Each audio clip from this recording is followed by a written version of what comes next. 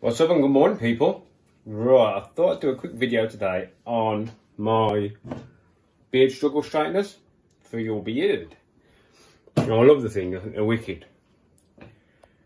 But when it comes to cleaning them, what you must know is do not use water, because they are not waterproof.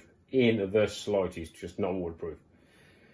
So what you have to do is you have to strip them down and clean them in boiling water. And I've got little picks and these little brushes. Yeah, and because you will be amazed how much gunk and stuff gets in them and then gets transferred onto your beard. Right then, I'll show you what to do, shall I? So here is your straighteners. What you'll have to do is, first of all, you just click this little cover off. Underneath there's 6 Phillips screws. Yeah, and then that cover clicks off. Then you've got a Phillips screw there and a Phillips screw there, because you have to move this out the way, only a little bit, mind, to get to the Phillips screws that you've got down here. Yeah, and you have to undo the little Phillips screws, and then that will release this section from underneath. That is in there, yeah, and that is screwed to that with 3 tiny screws. 1, 2, and there's another one up in there, 3, which look like these little things. They're flat. You'll take them out, and then this will drop off, and then you'll prise this out, and then you will realise how dirty it really is. I mean, it is full of nasty junk.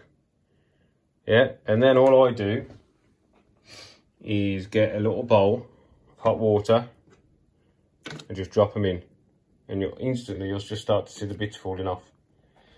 I'll let them soak for a little bit, and I got my little pick, and you just have to pick them basically, and you have to just pick all the little bits of rubbish off, because for some reason, you can see it's starting to come off now. These things get filthy, but as I say, do not use water, because they are 100% not waterproof, right?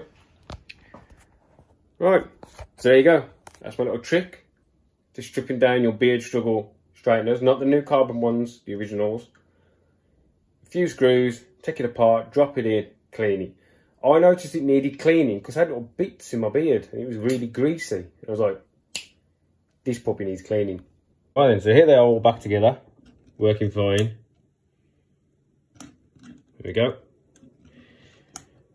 Now this is probably a quarter of the stuff that was in there.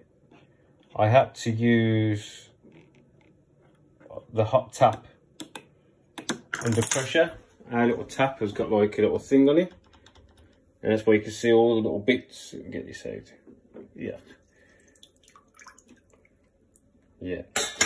And we'll make them out all the bits. I'll have to get out. All everywhere.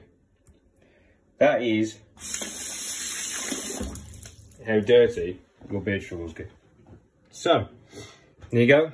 It's plain and simple, really easy. Just pop this off, undo the 6 screws, undo the 2 screws, undo the 2 screws, well, 3 screws, at the bottom off, 3 screws, clean until you cannot clean no more, and then reassemble.